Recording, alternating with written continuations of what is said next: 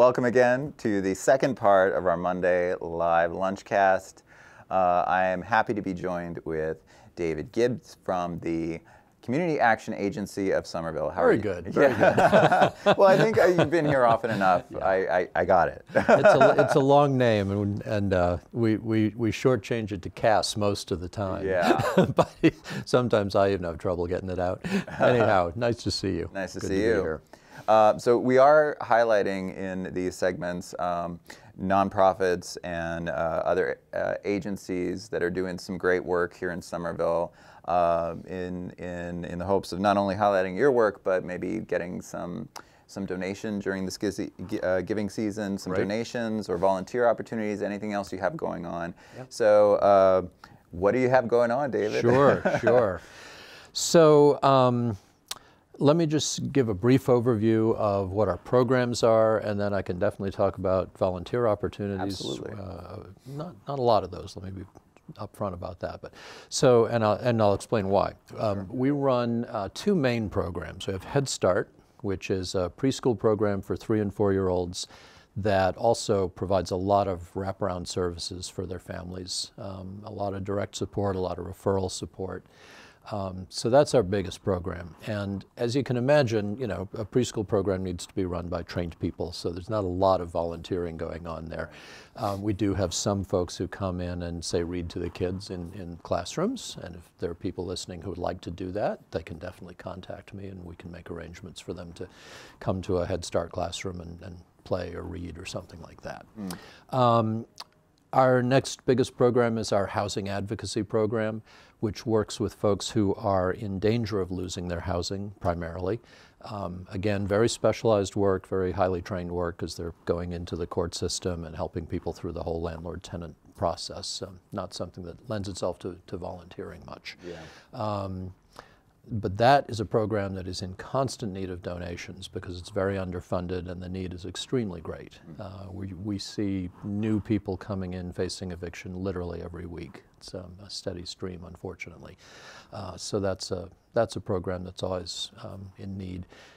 We just had a great event this past Saturday at Sally O'Brien's. We had an afternoon event with a live and silent auction. I'm still tallying up the money, but I think we made over $2,000 for that program, so that's great, yeah.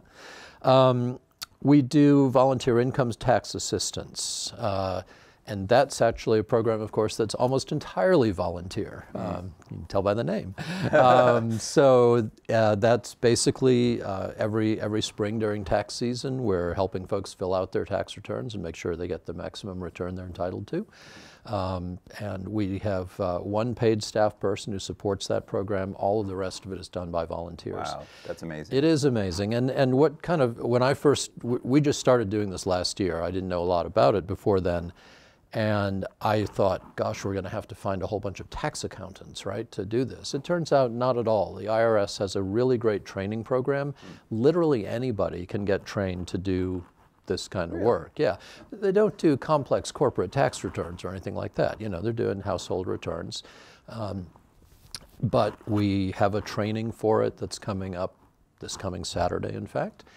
But if there are folks listening who are interested in volunteering and learning how to be tax preparers for this purpose, it's just an amazing program.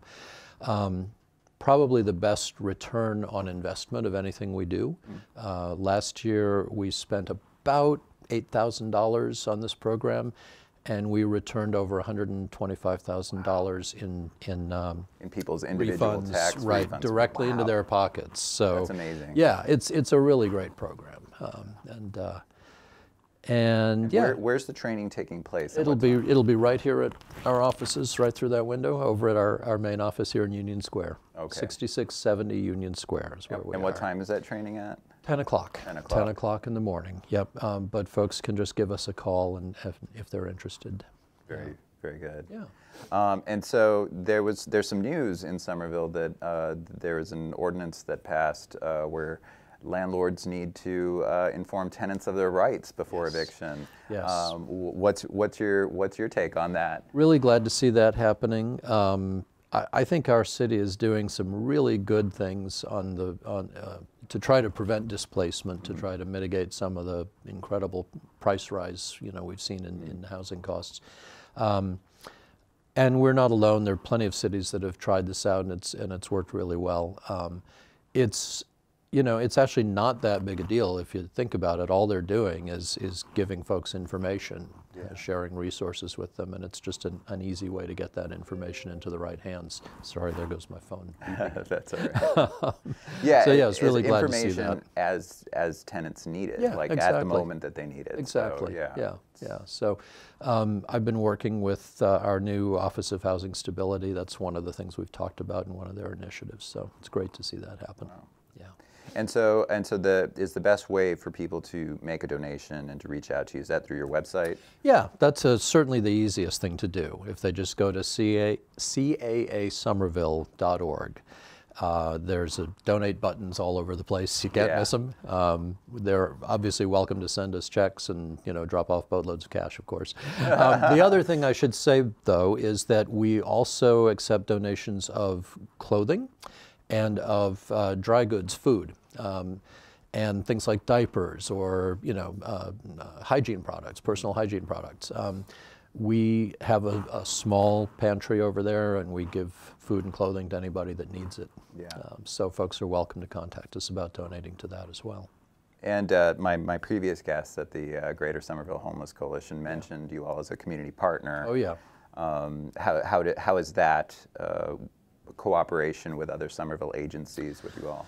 You know, it's one of the things I love about working in Somerville is that we're all too small to not cooperate. That makes sense, yeah. We're a small city, and nobody has the resources to try to do everything by themselves. And so whether we do like it, but whether we like it or not, we cooperate with the city government, with the other nonprofits in town.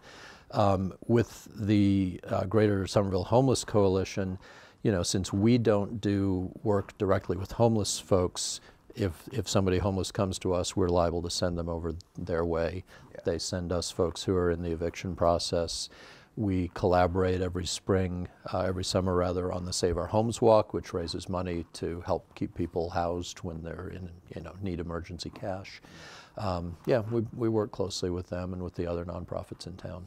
And do you see a particular spike in the winter as the Homeless Coalition does? Not so much in our work. Yeah. Our work is pretty steady year-round. Yeah, there doesn't seem to be a season for evictions or anything like that. Yeah. And Head Start, you know, our Head Start program runs year-round, but I should say to anybody listening, we're always enrolling in that program. It's, you know, if you have a 3 or 4-year-old and you're looking for preschool, you don't have to have done that in September. We have open slots right now, and we usually have room during the year to bring people in. So folks can contact us for that too. How do you make the pitch to somebody who says, well, isn't Head Start federally funded? You know, what's your pitch to those people? Sure, yeah. Head Start is federally funded, but it's not federally funded at a large enough level to serve every eligible child within our service area. You know, in between Cambridge and Somerville, we do both Cambridge and Somerville for Head Start. It's hard to know exactly how many kids are income qualified, but we serve 267 at a time. I'm quite sure that there are at least 500 or 600 kids who are income qualified for this program.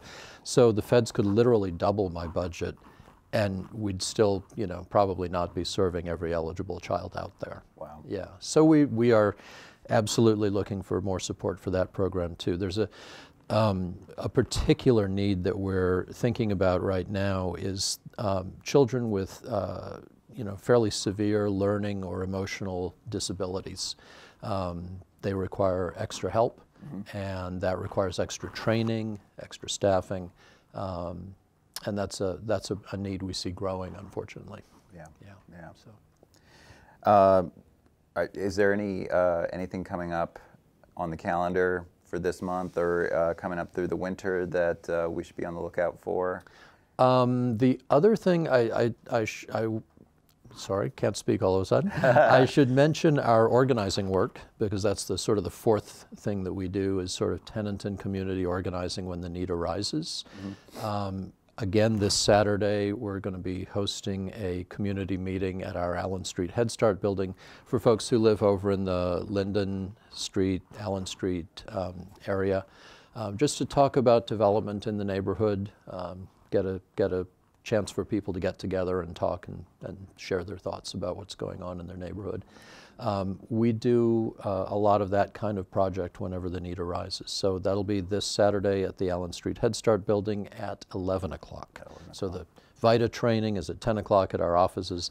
This meeting, the Allen Street meeting. To well, I'm literally going to be back and forth a little bit. So, yeah. Other than that, I don't think we have any particular events lined up. Yeah. Well, that's great that you act in that capacity to facilitate conversations as well with the fast pace of change in this area. Yeah. I think the common thread with the organizations that we talk to is that change and rising costs, and that there are a group of agencies just like Community Action Agency of Somerville to meet those needs and to fill in gaps. That's what we're here for. Yeah, it's important. Yeah. So one more time, what is that website to funnel people in your direction? It is CAASomerville.org, CAASomerville.org. Yeah. So make a donation. It goes towards some really great programs like Head Start, facilitating, and other programs, as David said, further in the conversation between communities of Somerville. Yeah. Keeping Somervillians here that want to remain here. That's right. Yeah. The pace of change is great. The new development brings a lot of great things, but if we're not here to experience it and have fun with it. Exactly. Yeah. So. In all my conversations that I have with people about the rapid change, it's like, who deserves to live here? Yeah, exactly. And keeping people here that want to live here. That's right. That are being priced out. If we're not creative and deliberate about figuring out solutions to this problem, it'll just run us over, frankly. But like I said, I think we're doing some good work as a city. I think so too. Yeah. All right. Well, thank you very much, David. Of course. Thank you.